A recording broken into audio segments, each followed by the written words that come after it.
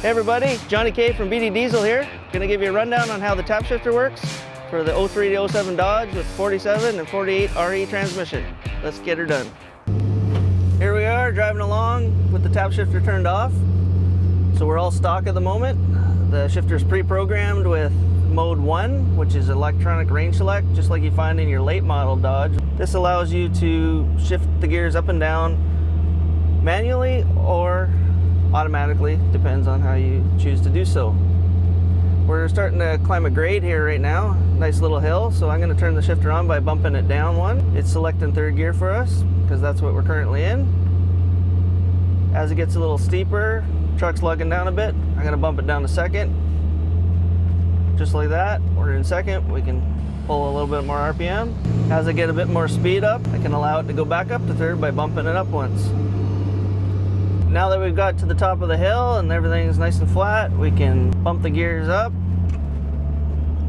Or if we're all done using the TapShifter, just like our late model, we can bump it up one more time and turn it off. And now we're back to the stock factory shift schedule. Okay, we're starting to descend down the hill. We're gonna lock up the converter. So to engage the torque converter with torque lock, we use the tow haul button. Press it once, that locks up the converter. Now it'll stay locked up until we select that button again to shut it off. Torque converter lockup is indicated by this little padlock that illuminates on the display screen. We're going a little fast, so we're going to drop down to second gear now. Hear the engine rev up. It's giving us a little more help, slowing the load down. Another nice benefit of second gear lockup with the torque lock mode is if you have an exhaust brake, you have a much better holding capacity to slow your rig down. Hey guys. Now we're in the back 40 where we do our dirt drag testing. Here we are in the race truck, which is our 06 Dodge. It also has the TapShifter installed in it. I'm going to select manual mode, which mimics a manual valve body. All right, let's go for a rip. Time to spool her up.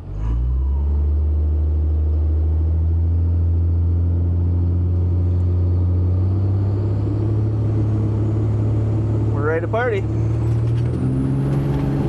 And lock up, and third gear. Woohoo! That was a party. All right, so that test seemed pretty successful.